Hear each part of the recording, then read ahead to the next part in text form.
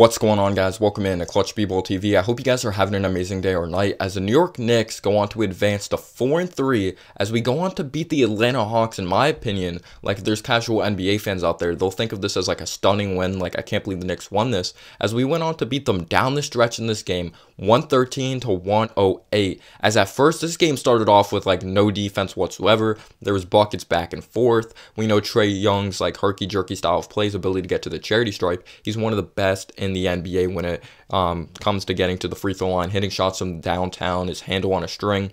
Guys like Kevin Huerter scared me coming into this game. And of course, DeAndre Hunter from Virginia. He was actually the pick right after RJ Barrett in the 2019 NBA draft. I don't think he's a guy that's going to be like a superstar all-star, but I think he's a guy that's going to be solid for a very long time. I did like his style of play out of Virginia. A good 3-and-D guy. Capella really scared me coming into this game. His physicality up against Mitchell Robinson. We'll get into Mitch later. But I just thought the Knicks did not give up down the stretch in this game, or at all. Like, if this was last year, this team wouldn't have made any adjustments. Tom Thibodeau was just like, he was on the Knicks' ass, which he should be, because the Knicks have been so bad for a long time, and you could tell he wants to make this Knicks team good again. And 4-3, I'm an optimistic fan, but I'm also a real fan. I did not think we're going to be above 500. I thought we're going to be one of the worst teams in the league. We still may be, because it is the beginning of the season.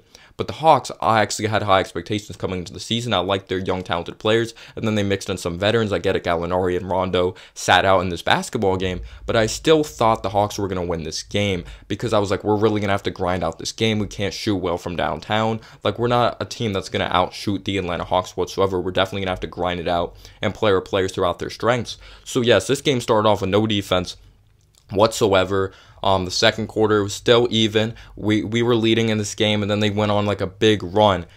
The third quarter scared me. At one point, the most points the Hawks were up, or they're at least up 14 points at one point in this basketball game. They're killing us from beyond the arc. We're struggling guarding the three-point line. But then we started to adjust guarding the three-point line. We're starting to communicate a lot better in this basketball game. And the reason I thought we were down in this game is we were letting the Hawks play throughout their strengths. Elfrid Payton was starting to play fast, and I did not like it. I don't think he did a good job recognizing the tempo. The scouting report, the Hawks are a good team that likes to get out and run, hit threes in transition if it's Trae Young, initiate contact, get those and ones. DeAndre Hunter, Cam Reddish, can't believe he missed that dunk at the end of the game. But Cam Reddish is kind of like a Kevin Knox. He's going to show flashes of brilliance, and then he's going to miss some of the easiest shots you've ever seen, like at the end of the game. But yes, I actually thought Mitchell Robinson did a solid job in this game. In the first half, it was ugly. Don't get me wrong. I think he kind of did struggle offensively, but they did a good job finding him baskets near the rim for sure. But he had 3 fouls again in the first half, just like last game. And he did such a good job adjusting in the second half as well. He was just playing a smarter brand of basketball. Whatever Tom Thibodeau told him definitely worked out, or whatever adjustments he made with his like head mentally. But I thought Mitchell Robinson, he had a solid game in my opinion. I'm not going to say it was great in the first half. It was definitely ugly, but he played a fundamental brand of basketball in the second half. He had a big time block on Trae Young driving down the lane. But we were definitely starting to play throughout our strengths. And a guy of Emmanuel Quickley was definitely a big reason we were in this basketball game. But I'm going to get into Kevin Knox. Knox, it looked like he was going to have one of these games again, misses wide open threes, just pisses me off. I'm like, you're in the NBA, dude. And then, like, when we're going on this run, we're playing in the slow-mo, like, type of tempo, getting to the charity stripe, stopping the clock, which was definitely great against the Atlanta Hawks, because you know the Hawks like to get out and run. But we did a really good job getting to the charity stripe, stopping the clock, even though we could have made some more free throws, and I thought we could have had more of, like, a better lead or got back in this game quicker. But Julius Randle did a good job when it came to that, in my opinion. I thought he really did do a good job. And then to end out that third quarter, Knox hit that like buzzer beater three. It was just awesome to see. It was like off balance, such a crazy shot. But Julius Randle, I'm so proud of this dude, because a lot of Knicks fans hate Julius Randle. I'm not a big Julius Randle fan, but I'm starting to be. If he continues to play like this, keeping his head up, making the right plays, he's going to have Julius Randle moments that happens to like bounce off his foot somehow. But he did a good job keeping his head up and playing smart, fundamental basketball. So I got to give Julius Randle credit. He hit some timely buckets. And I'm going to say this right now, our offense would be lost without Julius Randle. We got to give Julius Randle like credit where credit is due. Had another good game. Very efficient. Was not great from downtown. And I thought we had many like chances to take the lead or get closer in this game. But he did miss some open threes. He was 0 for 5 from downtown, but very efficient, 11 for 19. He had 28 points. He had 17 rebounds, 9 assists, 1 steal. And he did have 7 turnovers, though. That's the big thing. That's definitely his kryptonite, turning the ball over. But I didn't think he like held onto the ball so long. I don't know if it's the double teams, the pressure getting to him, or what. But Julius Randle, he did have some shots. I was like, why are you shooting that? And then there were some open shots. Like, okay, I could live with that. You missed it, but it's a good quality shot. But I thought he did a good job keeping his head up. He played good defense on Trae Young on one of the last possessions of the game. It was the same play. I believe Mitch had the block. Just unbelievable effort by this team. We're down 14 at one point. This team definitely played with heart. And I just absolutely love it. Like, Knicks fans, we love this grit and grind mentality that we just love fighting in these basketball games. Bullock, he played the less amount of minutes, I think. Yeah, he did, 26 minutes. I believe Mitch played 28 minutes. I believe I am correct on that. And he has his moments that he's such a streaky player that I don't like having him in the starting lineup. But I get it, the veteran presence. I guess they don't want like a rookie out there. Like Emmanuel Quickly at the 2 or something like that. But Reggie Bullock, he hit some shots. I'm not going to say he was terrible. I think the reason he is in the starting lineup is because he does play valuable defense and good defense on this basketball team. But Elfrid Payne, he has to realize the tone of the game. He was like really helping the Hawks play throughout their strengths, but he did a good job facilitating in this game, and he did a solid job defensively.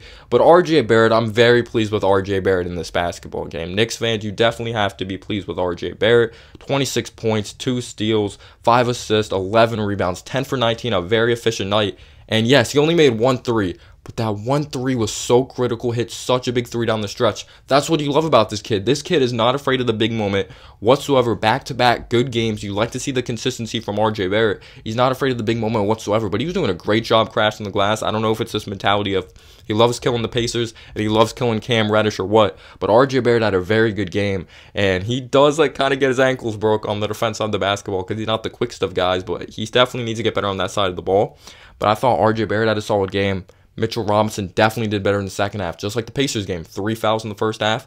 Then he started to play more mature in that second half as well. Kevin Knox, he hit like that big 3. That was definitely a big momentum swing after the third quarter, just off balance, just drilled it.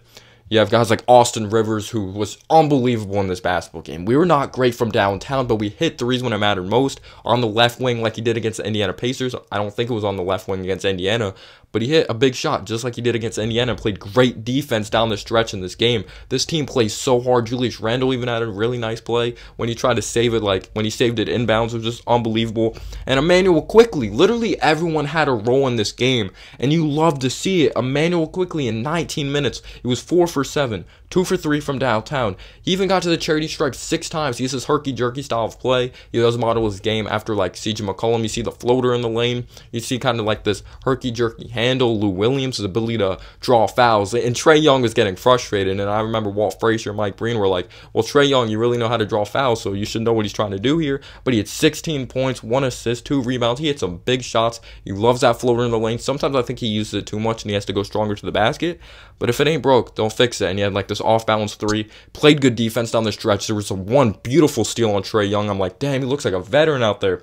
But I'm so pleased with this win. We did not shoot good from downtown again, but we hit threes when it mattered most. And this is how we're going to win games. We're going to grind out basketball games. But I want to thank you guys so much for the great amount of support. This channel is not possible without you guys. We're 4-3. Again, I am optimistic, but I'm realistic. And I did not think like we're going to be in this position, but it is still early. We may still fall off. But thank you guys so much for the great amount of support. And as always, guys, have a humble day or night. Peace out, y'all.